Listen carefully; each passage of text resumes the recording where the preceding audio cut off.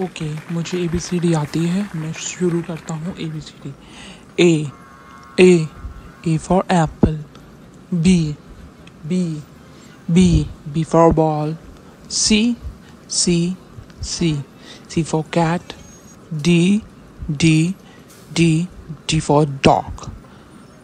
E E for elephant. F for fish. G for grapes. H for hen. I for ink pot. J for jug. K for kite. अब के बाद तुम बोलो, तुम्हारी बारी है। मुझे इतना आया, अब तुम बोलो।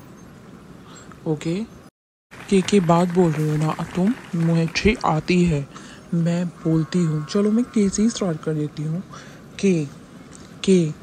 के for kite.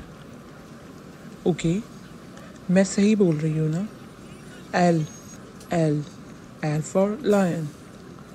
M for monkey. N for next. O for owl. P for parrot. Q for queen. R for rabbit. S for sun.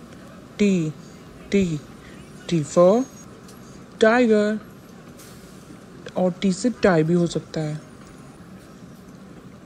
You for umbrella, और इसके आगे आप देख लो मैंने और भी बोली है। ये ओके मैं बोलता हूँ टी के बाद।